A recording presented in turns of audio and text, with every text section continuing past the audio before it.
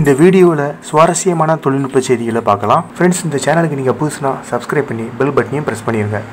Redmi note 7 series இந்தியாவில் 5 million units, அதாவது கிட்டத்தட்ட 50 லட்சம் மொபைல்ஸ் சேல் பண்ணியிருக்கதா சொல்லியிருக்காங்க.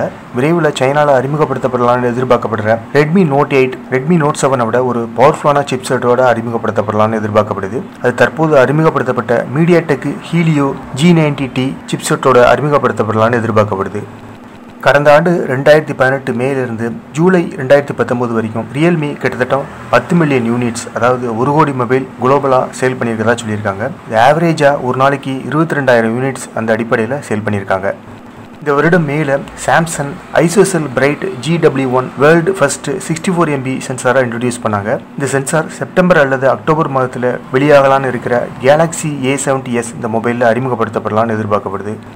ஹீரோ மோட்டார் கார்பரேஷன் முதல் முறையாக இந்தியாவில் ஹோம் டெலிவரி சிஸ்டத்தை ஸ்டார்ட் பண்ணியிருக்காங்க. இந்த சேவையை hgpmart.com இணையதளம் மூலம் வழங்குறாங்க. இந்த வெப்சைட் மூலமாக 2 வீலர் ஆர்டர் பண்ணிட்டா நமக்கு ஹோம் டெலிவரி பண்ணிடுவாங்க. இதுக்கு சர்வீஸ் சார்ஜாக 349 சார்ஜ் பண்ணுறாங்க. ஆரம்ப கட்டமாக மும்பை, பெங்களூர், நொய்டா இந்த நகரங்கள்லையும், அதை தொடர்ந்து 25 சிட்டிஸ்லையும் இந்த சேவையை ஸ்டார்ட் பண்ணலான்னு இருக்காங்க. பேட்டரியோட லைஃபை இம்ப்ரூவ் பண்ணதுக்காக ஷியாமி 2018 ஜூலையில் சோலார் பவர்ட் மொபைலுக்கான பேட்டனை அப்ளை பண்ணியிருந்தாங்க. அந்த பேட்டன் இப்போ அப்ரூவல் ஆகிருக்கு.